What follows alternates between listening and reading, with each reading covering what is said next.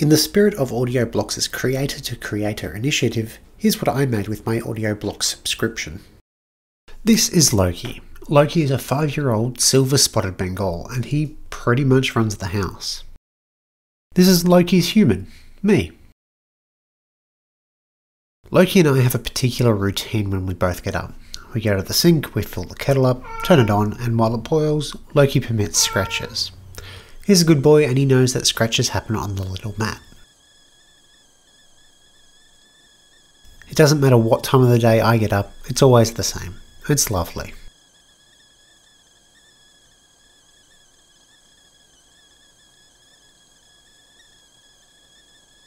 There is just one problem. Loki is a Bengal. Bengals play. And this particular Bengal likes to play right after he's had scratches, and when you're carrying a teapot full of hot water in a mug, it can be a little bit difficult not to spill the lot when a 6-kilo cat launches at you. This is the story of how I solved that. Sort of. For the longest time I've just taken the teapot and cups to my desk to start my day, but I've wanted a tea tray. While it won't stop the attacks, it's much easier to balance with the weight distributed. At least this was supposed to be the story of that. As I started editing and watching back the video, a different story popped out. The routine. There is the routine of Loki and I at the kettle, the choreographed whistle on scratches, followed by scenes of a routine in how projects always seem to go. Jointing, thicknessing, ripping, gluing. A familiar tale for many projects. Even my finishing technique is subject to routine. Sand through the grits to 240 grit, then apply a hard wax oil.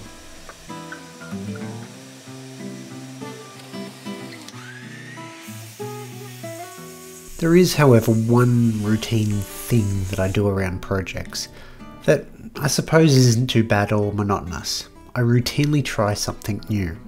Over my last few projects you may have seen that the triptych was making artwork and working with epoxy casting, two things I've never really done before.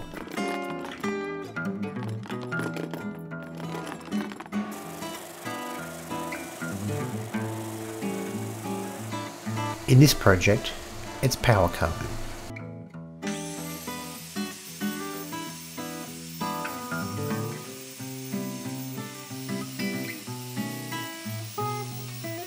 While I've dabbled with the turbo plane before, that was to lightly finish up the edges of a project. It wasn't the main focus. This is different. The carving and the curves are the project, not a finishing detail.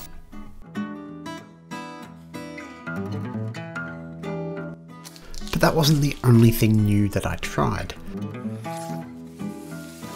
Did you know the only dovetail I've ever cut was in some MDF? While this isn't exactly hand-cut dovetails, a sliding dovetail to join the legs is at least somewhat a step in the right direction.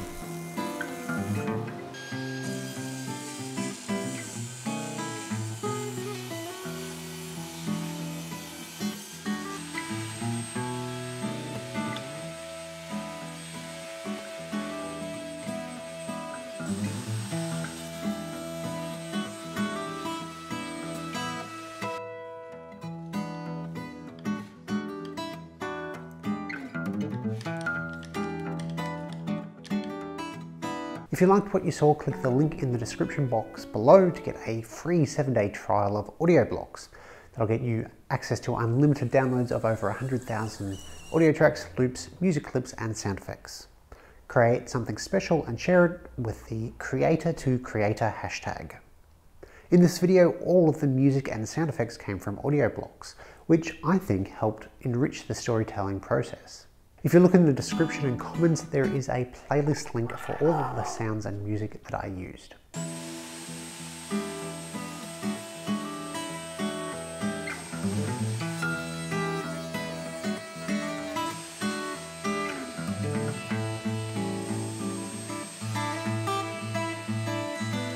Then there was the use of negative space by painting everything black to start with, then carving away.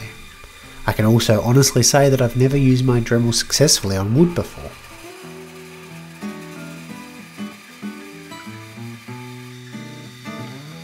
The routine of trying something new, even small things, helps keep projects interesting.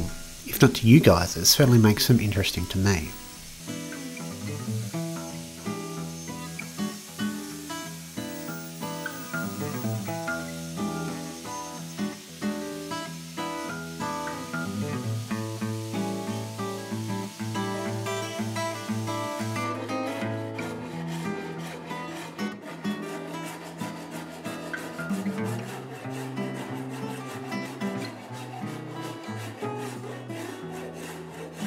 In a roundabout way, I suppose I was also trying to be happy with something that may not be 100% perfect.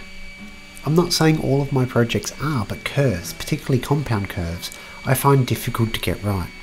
Often I have an idea with curves that I can't convey on paper or with my hands with tools.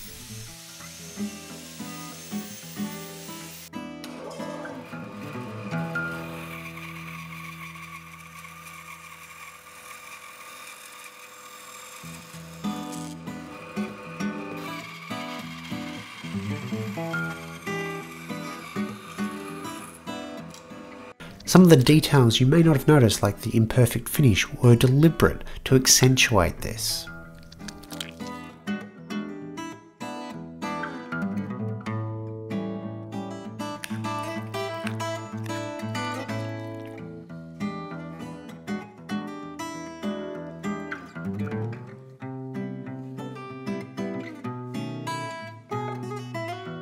There is a traditional Japanese concept for this, wabi-sabi, which describes the beauty in imperfect, impermanent, and incomplete objects.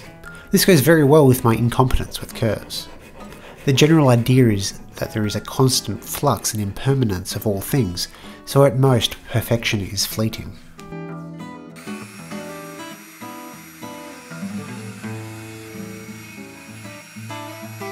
Did I mention I used a Dremel?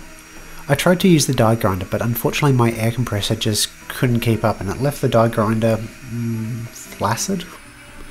This process was a lot of back and forth, and that was before I even got to the hours it took to carve it into the underside. Finding the right RPM and the right bits took much longer than I thought it would. For reference, 14 on this particular Dremel is about the right speed, and I used a ball end mill, though I suspect a spiral downcut bit would work too. Either type of bit results in very little tear out.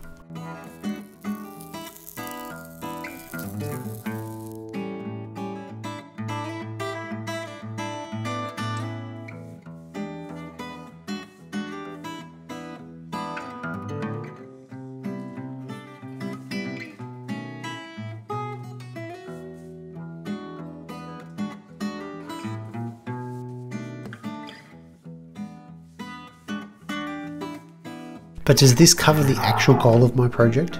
Am I safe from a certain carpet shark?